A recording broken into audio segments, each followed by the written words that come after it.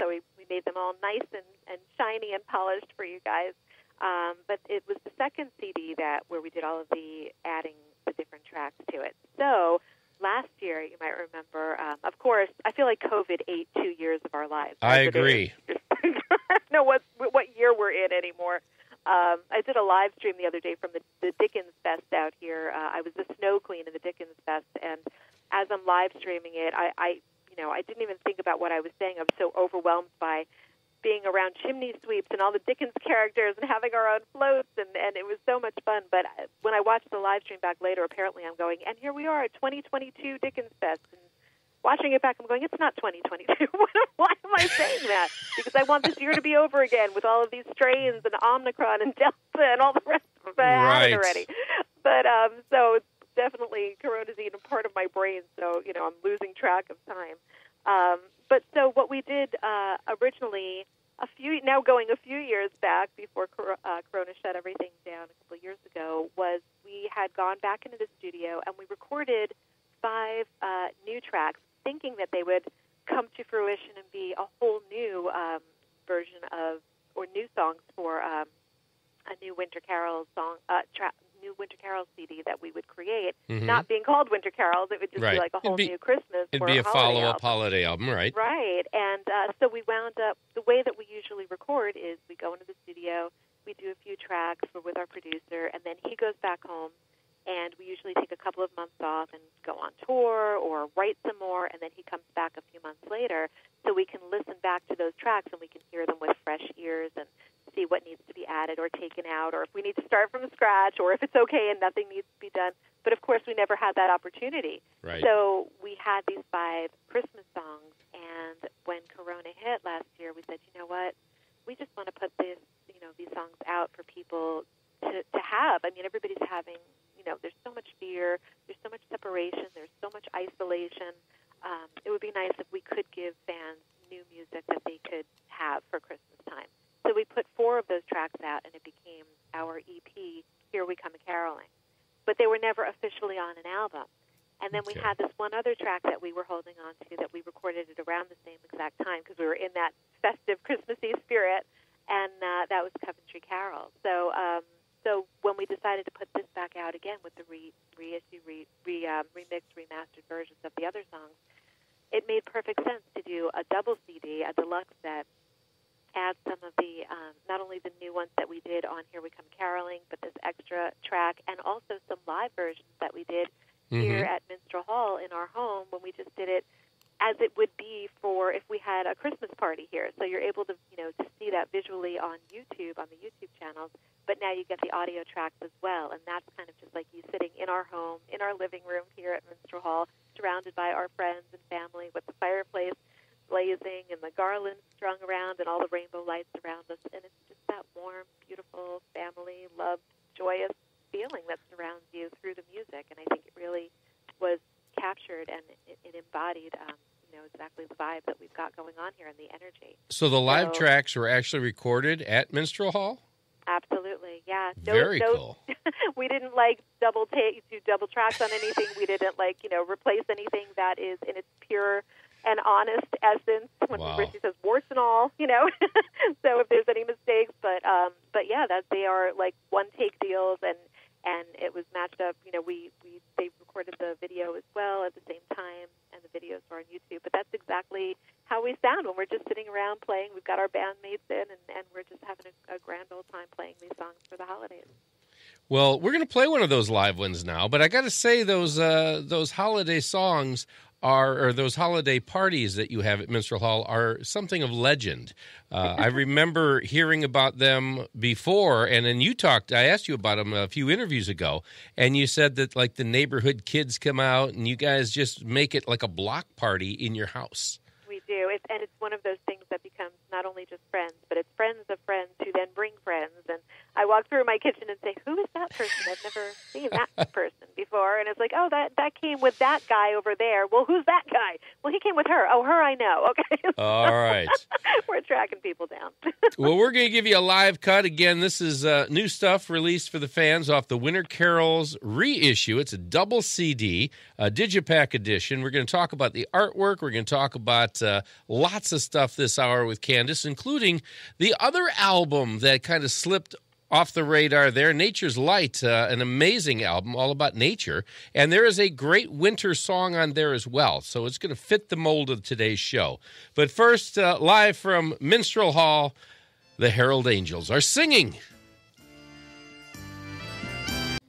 Hark the herald angels, O come all ye faithful, raw with all the warts. I didn't hear any warts in there, but live from Minstrel Hall, Blackmore's Night, the amazing Candice on vocals. I got to say, your voice just gets better with age. Every album, you just get more powerful, more clear. Richie will say it's probably from me yelling at my children at this point. So, working on that muscle. There you now go. That I've got a preteen and a 9-year-old boy. It's like, oh my goodness, here we go. Fasten your safety belt. But whatever it takes to strengthen it, Yep. Yep. I remember you saying that they were starting to get into music themselves last time we talked. I think it was about 2 years ago. So how is that developing? Are they you going to be the new Cowsills or the new Partridge Family? Are we going to have? I was waiting for the Partridge Family one. I asked my kids if I could open up for them at this point, on tour somewhere.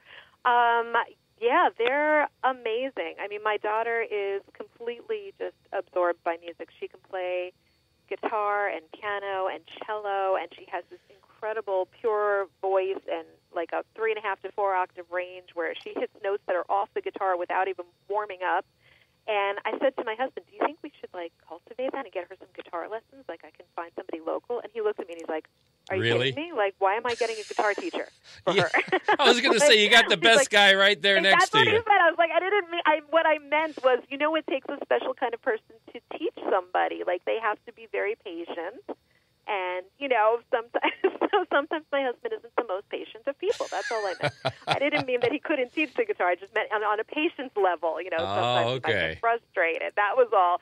But we didn't go down the route where we got somebody, extraneous to come to the house, so my husband taught her the chords, and she naturally absorbed them. So I often walk into the room, and the two of them, he'll just yell chords out, E minor, G major, and she's doing all the things and making all the shapes, and the two of them are jamming together, and it's wow. Beautiful. It's amazing. I love it. We actually just went to her cello recital and her chorus recital at the school here, and you could hear her voice ringing out like a bell, even though we were sitting all the way in the back, and it's beautiful. And my son he told me, he's a percussionist.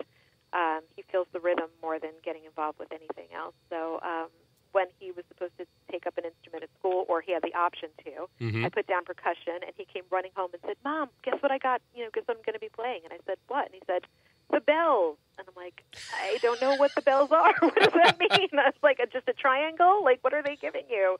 But apparently it's almost like a xylophone where he's able to do the hammering notes onto the, so it's still, he still gets to tune his ear, which is great, but he also gets his percussive side out. And right.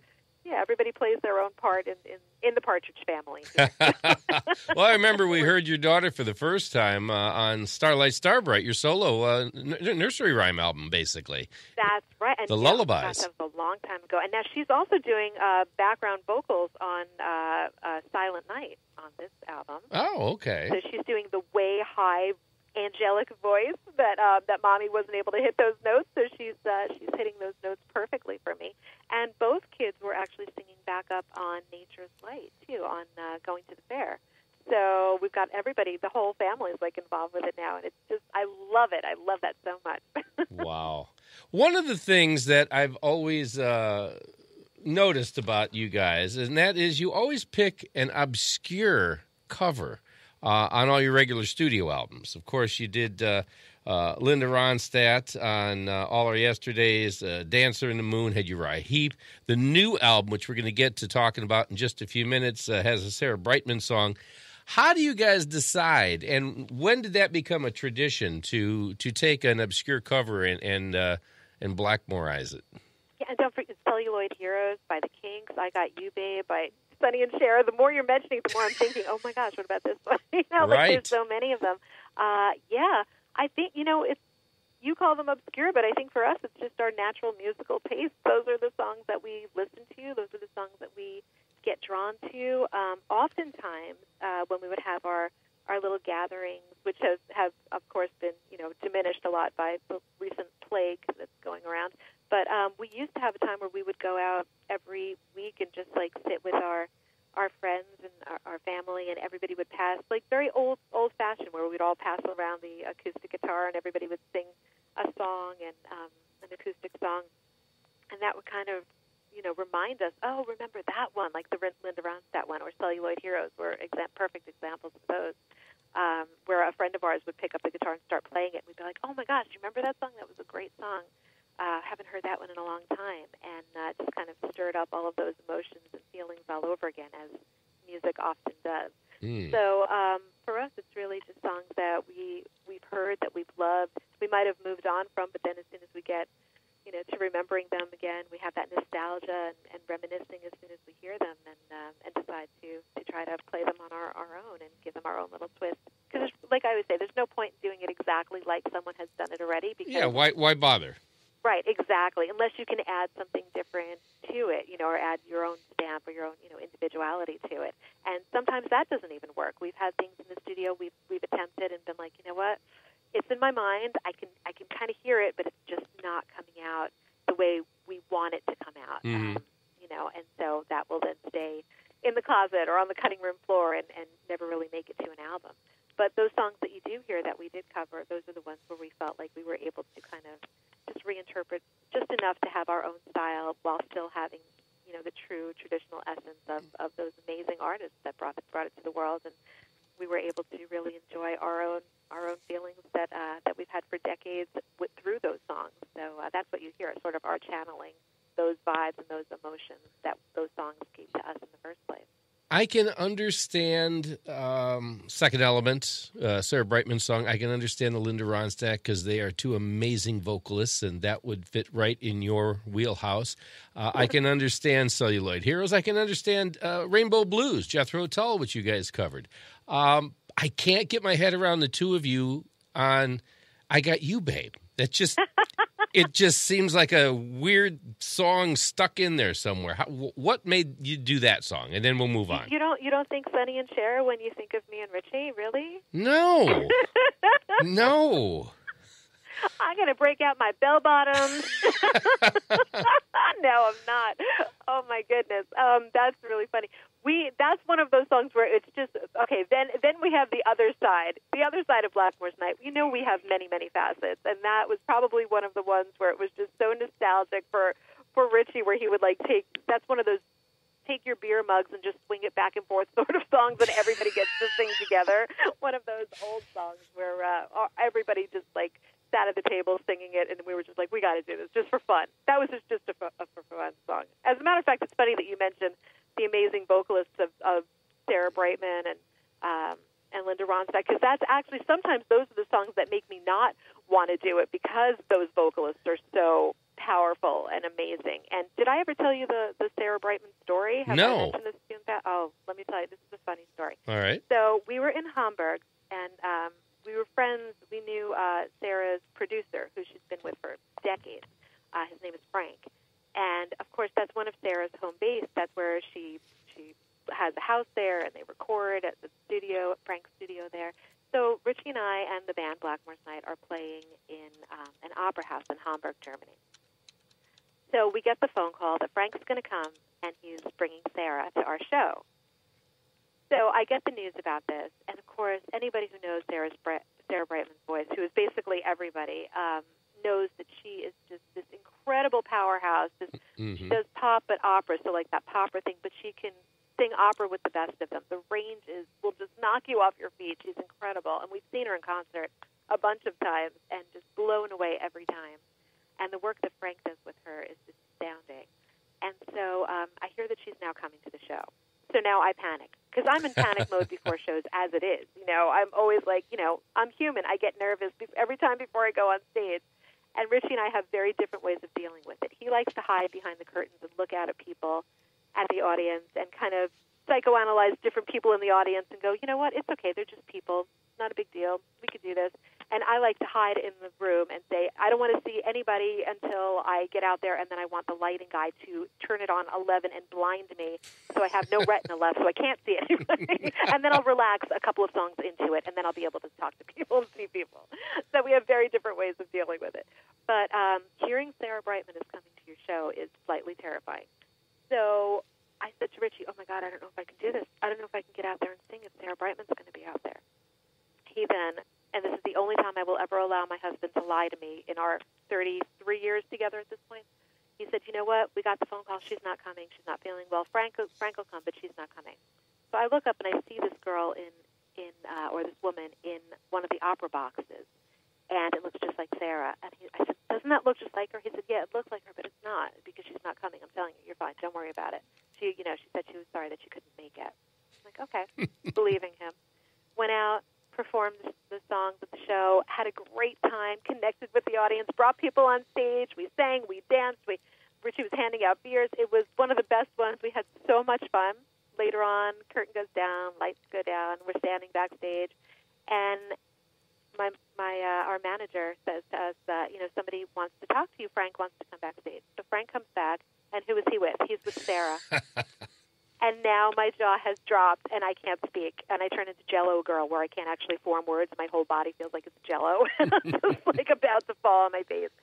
And she is the sweetest, kindest woman. And she's, with that beautiful, gorgeous English accent of hers, just saying, oh, it was so lovely. Oh, it was so lovely. She has so much fun at our show. And that was the only time I allowed my husband to lie to me, because he told me afterwards he lied to me just to get me through it, to make sure that I could believe myself enough to perform without, being so nervous that Sarah Brightman was watching me. Right. Or watching us perform. But she's incredible, and I was so happy that we were able to do the song Second Element on Nature's Light, and the way that Richie plays the electric guitar on that song at the end, and the way it just builds and builds, I still get goosebumps when I hear it. Now, have you gotten feedback from her?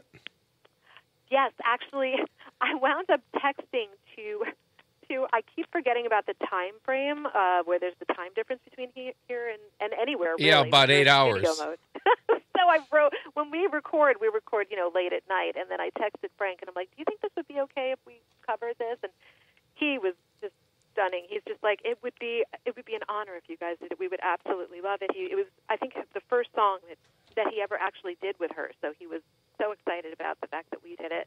And they loved it. They loved the version that we came out with. They were so excited to hear it. So, and of course, when I texted him, I believe I woke him up at about 3:30, 4 o'clock in the morning his time. So for him to be that nice and enthusiastic when someone wakes him up out of bed at that time to get a text was pretty good. Wow. But we love that song. There's two versions of the song that she originally did. One is more of a love song, and one of them is this song, which is like an ode to water and to nature, and I thought was perfect for Blackmore's Night. And Richie and I actually kind of had a little tug of war there. He wanted to do the other song because he thought it made more sense lyrically. I love these lyrics and what they depict, and how it just wound up being resonating perfectly with what the essence of Blackmore's Night is all about. So I actually won that tug of war on that one, and he's glad I did. Now he looks back at it and he's like, "You're right. You were right about that one." So, and that's probably the only time he'll ever say those words. So hold on to that moment. Of course. Well, let's play that one. I wasn't planning on playing it, but now I'm curious. I want the listeners to get the response on that. This is Second Element, the Blackmore's Night version. And again, this is off the other brand new album called Nature's Light. We'll talk a little bit about this on the other side. It's their first studio album, brand new studio album in about 6-7 years. So we're going to find out how this came about, and the theme of it is pretty unique, especially in the world we're living in now. This is Second Element. We'll be back with Candice after this. The closing track 10, Second Element, off the other new album released this past year, Nature's Light, the first new studio album by Blackmore's Night in 6 years, the follow-up to All Our Yesterdays. And one of the unique things on this album is that, as Candice was saying, the children are getting more involved, and Autumn and Rory are both singing harmonies on this. Is that correct? Autumn and Rory are singing, yes, that's right. They're singing on Going to the Fair. Okay. The two of them sing, of course, the children's part. It's such a joyous song. The thing with Nature's Light is that it actually brought us into, it was such a cathartic album for both of us. And the reason is because the year prior to that, we were going through some very difficult things with loss. Richie and I had both lost major components of our family. My dad passed after a year's battle with cancer. Richie's brother passed after battling with COPD. Our cat of 16 years passed away the day after we got home from tour. Richie's best friend in the music industry.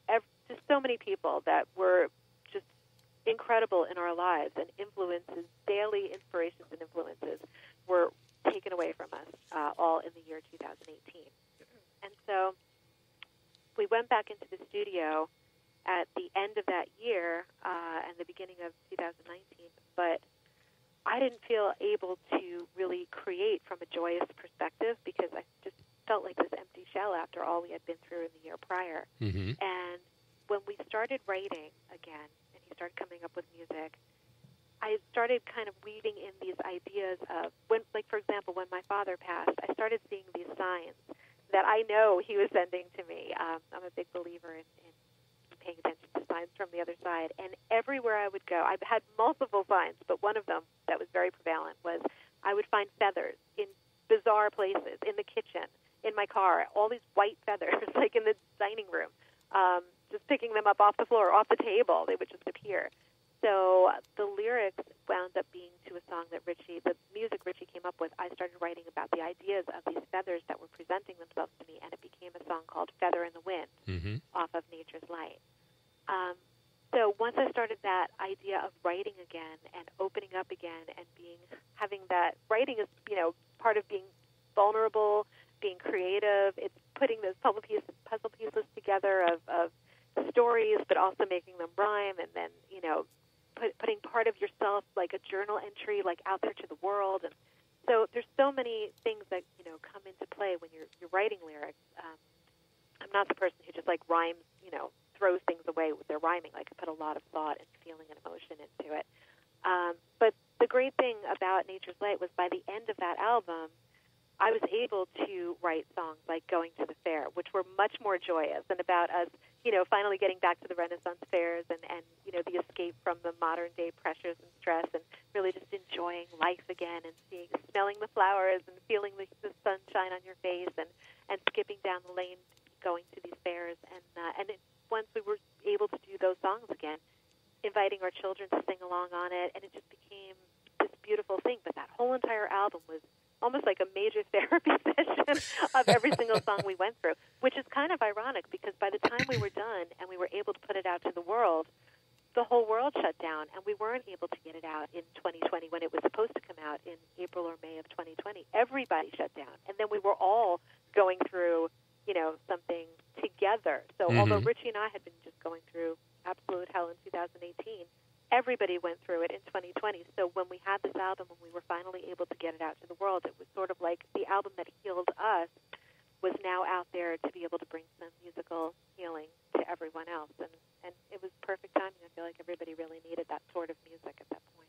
Your albums, your music has always drawn so strongly from nature itself, whether it be the forests or the rain or the sun or the moon. You've always had this nature's power in your music, and this album seems to have put it all together. You've got everything on here: the twisted oak, the feather in the wind you were just talking about. You're talking about the light, the sun, the darkness of December, the cold. It just seemed like all these songs were written at the same time for this album in mind. Is that what you're saying? We're honoring every element, I feel like. And at that point, I honestly I wasn't consciously writing it like that, but in retrospect, looking back on it, when we decided to name it Nature's Light, and I really looked at all the themes throughout every single song, it kind of really looked like that's what we had done consciously, even though I wasn't aware of it at the time. But I guess that I was pulling on all of these different elements throughout nature to sort of heal my grieving soul. And ironically, that's also what wound up happening, when the pandemic hit. We weren't able to see, to get close to people, to be around people. So the kids and I, we would go through these long walks through the woods, which is what we've always been strong proponents of in the first place. You know, we've always told people, unplug, get away from the stress, go back to nature. That will heal you, and it really, really did. But the great thing, I mean, you know, there's always the silver lining at the end of, you know, whenever there's a cloudy day or there's a storm coming. So for us, I was able to see a lot of other people, definitely during the pandemic. It looked like they'd been so tired of being in their homes for so long that I saw so many more people still distancing, but out walking their dogs through the woods or walking along the beach. The kids and I found new hobbies. We went out and we looked for sea glass, you know, like along the shore, and we saw so many people that were still separating but feeling that ocean breeze on their faces, or just walking through the woods and letting their kids pick up leaves or acorns and discover, you know, the simple things in life again. And we've always mentioned that, but now seeing other people, how they infused it into their lives to sort of heal them as far as, and they felt so much better for it. And we were just looking around like, wow, you know, I guess it took something like this for people to kind of get back to the simplicity and the beauty and the healing of nature. And so I hope that people still hold on to that, even when we all get back to normal, and I know we will, and I'm hoping that we will very, very soon. You know, it gets better every single day, but it'd be nice if people still remembered how nature did heal them during those dark times. It's a very cathartic album. I enjoy it. What's interesting is that you released it on vinyl. Thank you for that. As you know, I've got a vinyl store, and it was very, very nice to be able to stock this in my shelves. And it's on yellow vinyl. It came out. Like the sun. Yeah, like the sun. So how is the album done for you? I mean, because it was released at a time when everything was up in the air, and it had been a long time since you were on the road, and your marketing machine, obviously, 6 years since the last album. How has this album done? Is it finally getting legs? Did it get legs right out of the box? It did, actually. We were charting in different regions around the world. We do pretty well, you know, especially New Age Billboard here. We always do well on. They're fantastic for us. That genre is very accepting of us, whereas I feel like the other genres don't really know what we're doing still, you know, but they always try to go, where can we fit you guys? So New Age Billboard was always great for us, so we charted there, top 10 there. We also did really well in the English folk tunes, English folk charts, which I think this is the first time we've ever charted over there. Germany is always great for us, Czech Republic, so we definitely were getting really good chart positions around the world.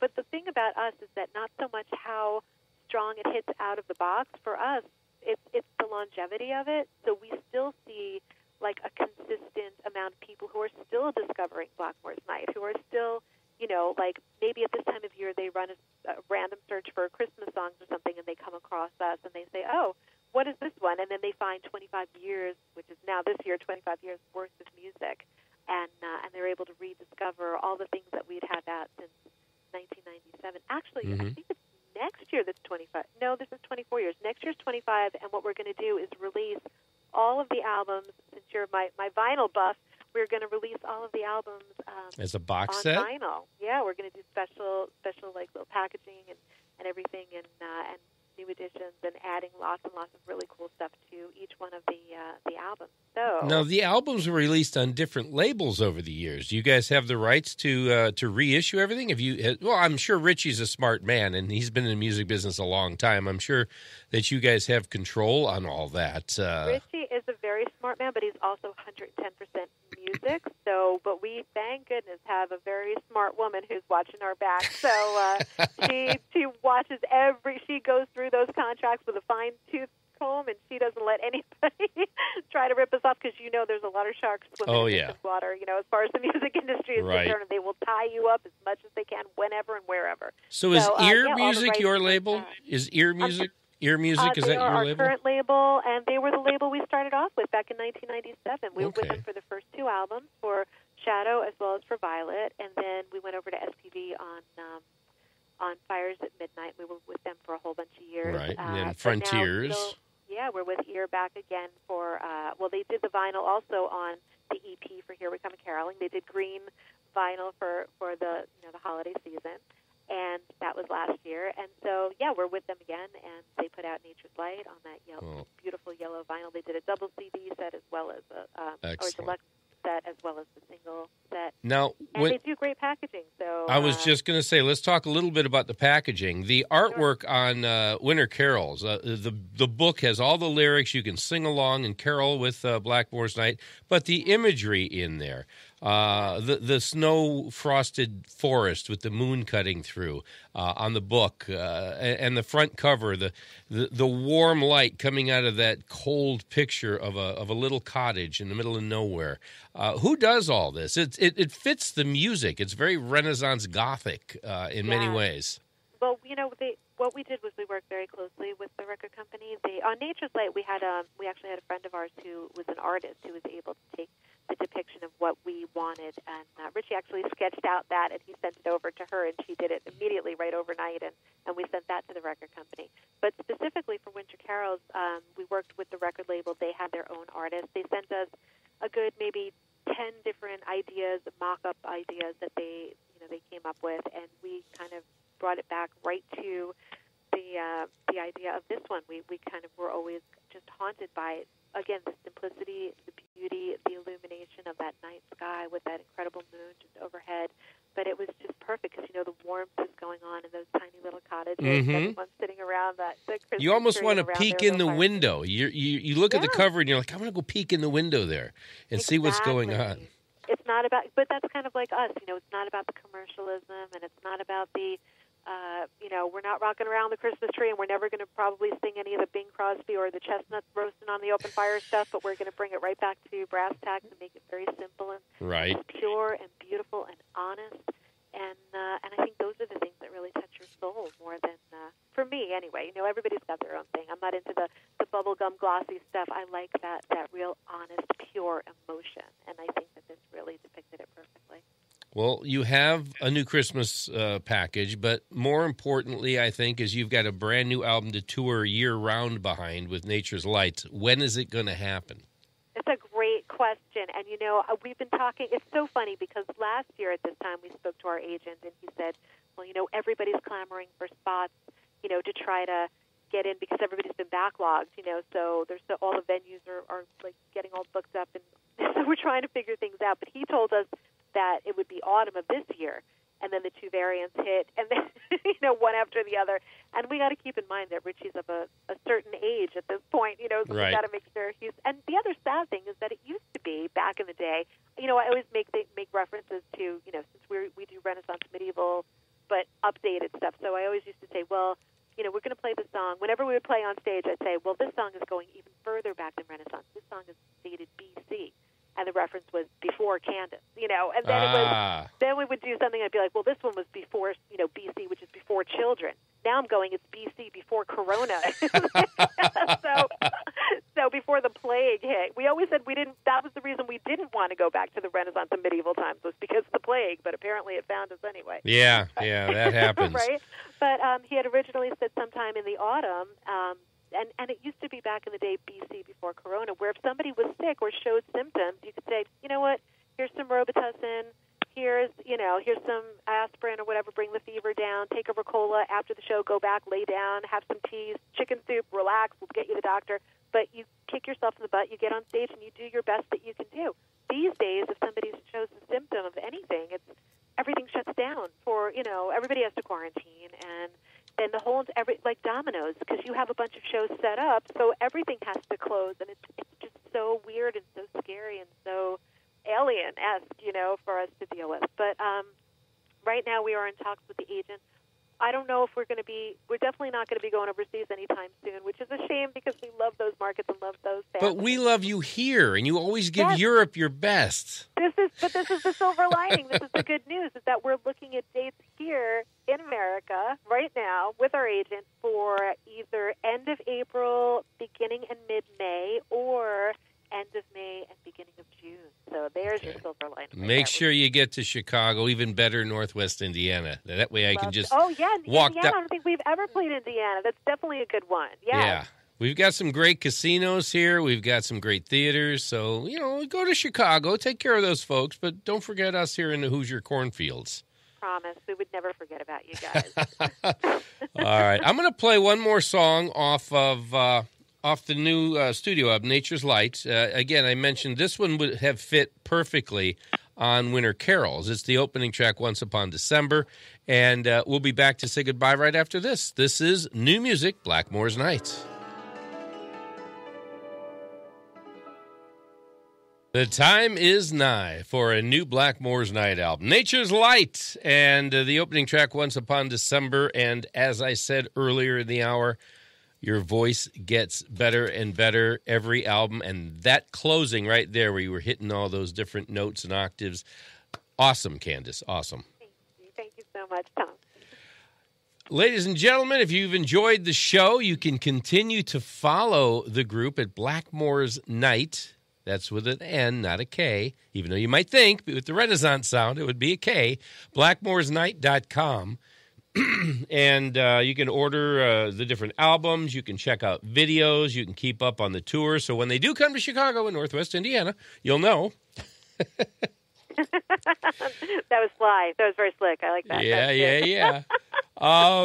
What have we not talked about? Anything in particular that we got about 2-3 minutes left? We're going to get to a song on the Christmas album once again to close out. But is there anything we haven't touched on?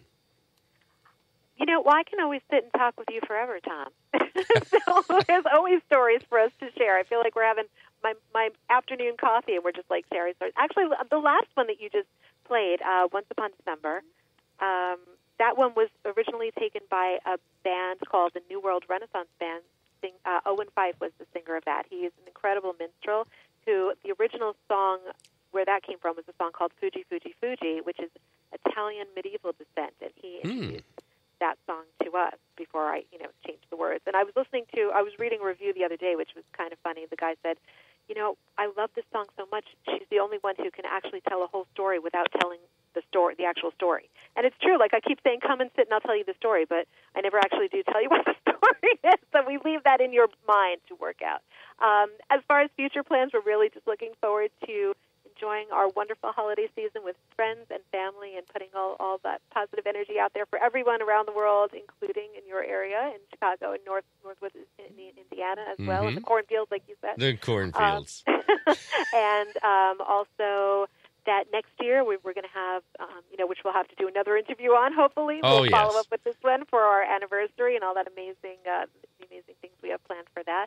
I've got a solo album that's 6 songs recorded already that will be out hopefully next year as well. We've got brand new, we're actually doing on our official YouTube channels, we've got a bunch of new videos that are timed and ready to be premiered for the next few days, running up until Christmas time. So those lyric videos as well as other videos will be on there so everyone can tune in and put those on their playlist and just enjoy the beautiful, magical holiday season to those as well. So wishing that to everyone and hopefully see you on the road in springtime. With several songs already recorded for your solo album, is it going to be more like Reflections was, where it's less Renaissance and more, I don't want to say soft rock, but more ballady, more... Yeah, got the mixture of everything in there. Okay. Exactly. Yeah, it's going to be I've never fit into that box properly of what a genre should be. So it's whatever I'm feeling at the time that I'm going to be putting out there. So, just finding my way through the music and letting it pull me in whatever direction it wants to be in. So all right. It'll be sort of similar to that. Okay, very cool. And of course, that'll also be listed on the Blackmore's Night site, correct? Of course, yes. We'll do we've got all the social media going. I finally talked Richie into doing social media. Like, he doesn't do it. He tells me what to put on there. As it should be. He's pulling the puppet strings. But he's telling me, this is the picture, this is what I want to say. So basically he's doing it. It's all dictated through him. But he now has his own Instagram page. Wow. He's got his own Twitter page. Of course, he has we've got the 3 official Facebook pages, Candice Night, Blackmore's Night, Richie Blackmore. 3 Instagrams, Candice Night, Richie Blackmore, and Blackmore's Night, the 2 Twitter pages, even Tumblr, and then, of course, the .com pages. So we keep everything updated pretty much daily, actually. It's always changing daily. So check it out. You've brought him kicking and screaming into the 21st century. Awesome. Through me. I'm the Awesome. one kicking and screaming. Well, Candice, thank you so much. Hang on the phone for a minute. We're going to close out for the audience here with a song that you mentioned features Autumn, your daughter, and it's Silent Night off the new album.